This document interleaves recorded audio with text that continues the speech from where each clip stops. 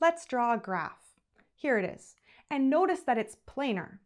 But what happens if we keep on adding new edges to this graph while maintaining its property of being planar? Let's see what happens. We'll keep the old graph still in blue and add all of our new edges in red. We want to keep on adding red edges as long as they're not crossing any other edges, and just keep going until we're forced to stop. So this is what happens. We end up with this graph here. If we add any new edge, the graph will no longer be a plane graph. So that is what's called a maximal plane graph. It also happens to be a maximal planar graph, and this is a plane graph drawing of it.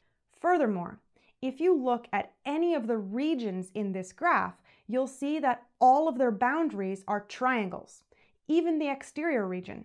So this is also sometimes called a triangulation. Here is another example. We'll start with this green plane graph, and then we'll add edges until we get a new graph, which is a triangulation of the old graph. So for example, we can add in these blue edges, and now we're stuck. We can't add any more, and we have a triangulation. Our green graph had 5 vertices. So I could have predicted that after making it a triangulation, we would end up with 9 edges. I'm not making this prediction using any magic. I actually know that for a maximal plane graph, there is a direct formula telling you how many edges it will have based on the number of vertices. So let's take a look at that theorem. We are going to prove that if G is a maximal planar graph on n vertices, where n is at least 3, and m edges, then m is equal to 3 times n minus 6. To prove this, take a plane drawing of G on R regions, and notice that the boundary of every region is a triangle. Now, consider taking the number of edges on the boundary of region R and summing this up over all of the regions R in this plane drawing. Well, obviously there are little r number of regions, and each of those sees exactly 3 edges in its boundary. So this sum will equal 3 times r. Pretty straightforward. But now, think about the sum on the left-hand side, and notice that each edge belongs to the boundary of 2 regions. So in that sum, each edge gets counted twice, once for each of those regions.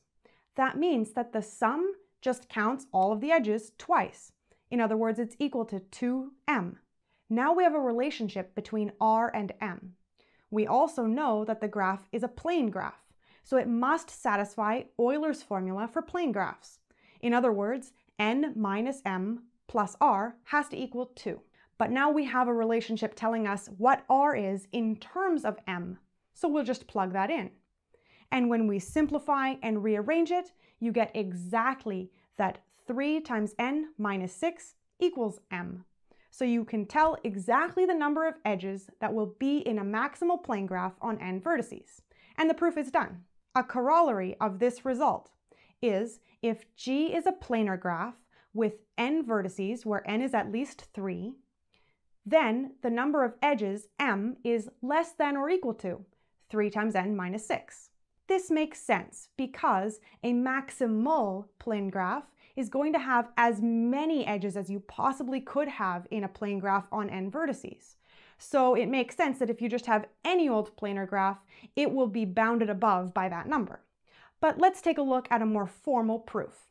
So we have our planar graph G, and we add edges to G until the resulting graph, G prime, is maximal planar and has m prime edges.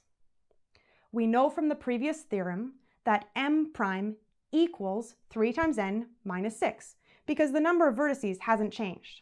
But obviously m is less than or equal to m prime, and therefore m is less than or equal to 3 times n minus 6, and the proof is done. So in this video, we've learned about maximal planar graphs and exactly how many edges they have to have. This told us something about plane graphs in general. If you'd like to check out related videos, click here, and I'll see you next time.